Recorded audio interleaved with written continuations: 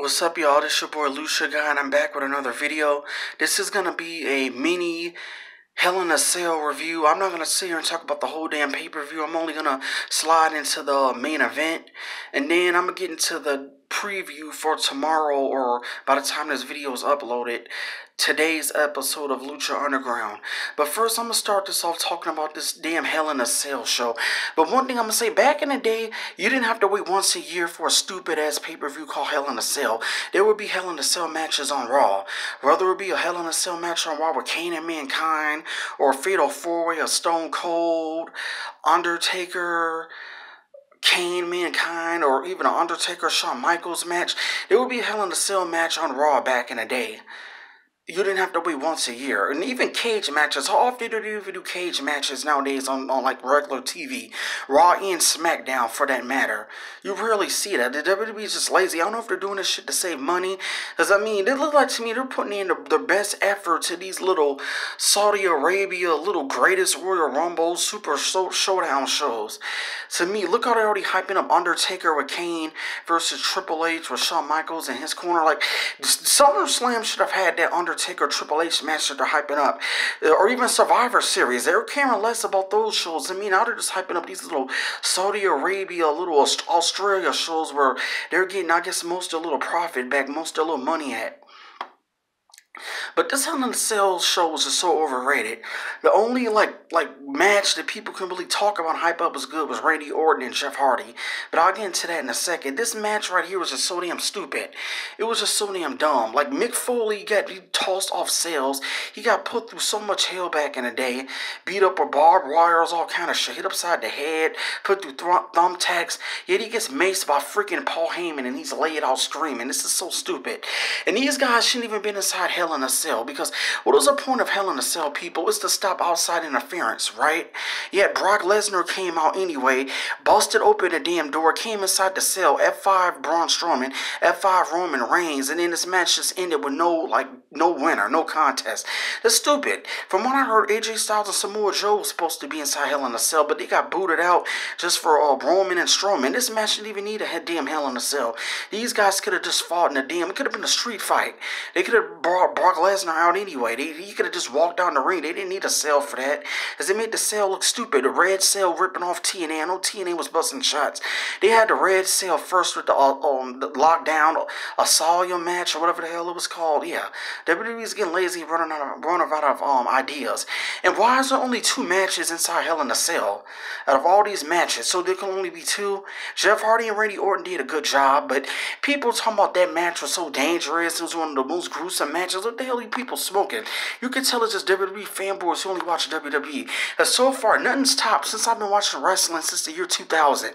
Nothing's topped this match for as the most gruesome hardcore match. This match from Lucha Underground, Ultimate Lucha 3 from last year, the Hell of War match, the 3 stages of war. Even my mom can take this match. This match was crazy. I mean, and speaking of which, where the hell is Dante Fox at in season 4 of Lucha Underground? Some people said they saw him in a trailer. Try to watch the trailer. All I got was just some guy in an army outfit. I might have to talk about that another day. But I didn't straight up see Dante Fox in the trailer. It would have been cool if he would have came in at this point when Killshot turned heel. It would have been cool if we got a Dante Fox coming in now. Because what we could have had out of Dante Fox is he could have came in with that Desmond Xavier guy, Desmond X or whatever. They could have been them two. They could have been brothers. They could have been going after Killshot and Kill. I mean, it would have been a good feud. If we could have had some kind of big old battle with Killshot, like Killshot versus Dante Fox, with Desmond X in his corner versus the Mac with Sons of Havoc in his corner. It could have been a good old match at Ultima Lucha 4, but I don't know. Hopefully he does come in, because it was even cool, like, after this match, the next episode, we got even this match. It was Mac, Killshot, Dante Fox versus the Reptile Tribe. And by the way, the Reptile Tribe ain't shit now. What's his name? Dagger's alright, but Jeremiah Snake is just making that group look so stupid. These masks made the group look cool. cool. Everybody had their own masks, their own colors. It made the group look cool. This is like definitely the most, this match right here was the most hardcore match I ever seen. I don't know what these little WWE fanboys are gassing up with this Hell in a Cell shit with Jeff Hardy and Randy Orton. But this must be some people who just started watching WWE or didn't even catch old school ECW or don't even watch nothing else. Because I didn't see nothing that was even like hardcore at Hell in a Cell. Definitely wasn't that weak ass main event with Roman and Strowman with Brock Lesnar busting out.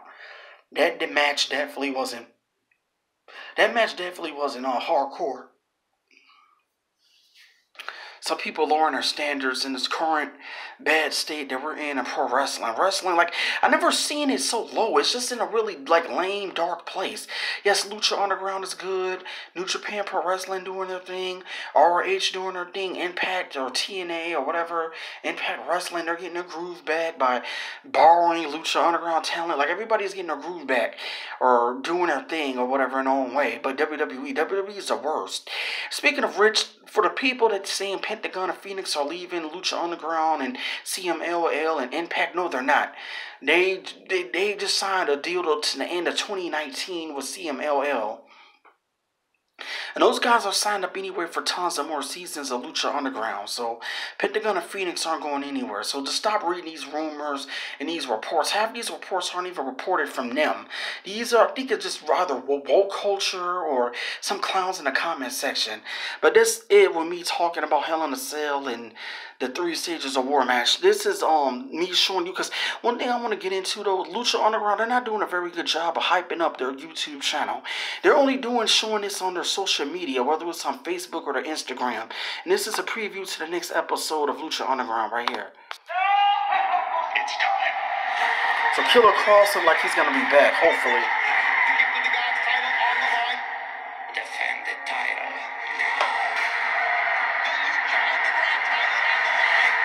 Whoa. Disqualifications, no countouts. Outstanding.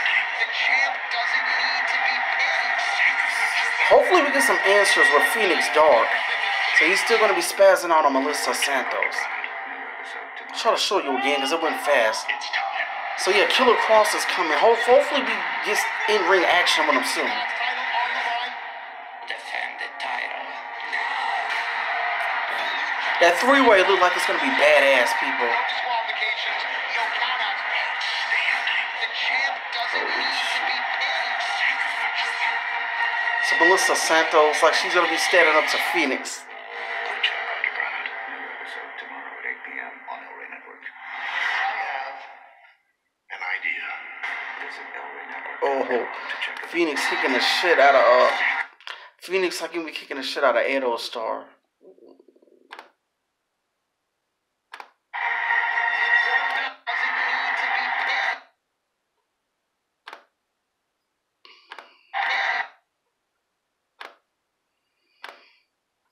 Says, so it's Melissa Santos pointing at Phoenix like, you better stay away from me.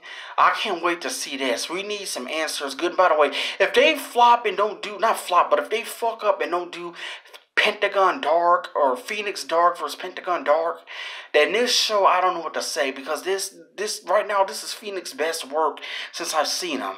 He's always been a good in-ring performer, but now they're developing more of a character. And I'm telling you, this has something to do with Katrina. I wouldn't be surprised if this is Katrina's soul or spirit inside Phoenix, because this is just odd, because why is he like, because I mean, what would he have against Melissa Santos so bad? This has to be Katrina's doing. But you guys let me know what you think about this down below. And let me know what you guys thought about Hell in a Cell or whatever. This is your boy Lucha Guy. I'm out. Peace. The Lucha Underground review should be up Friday this week, people. Peace. Later.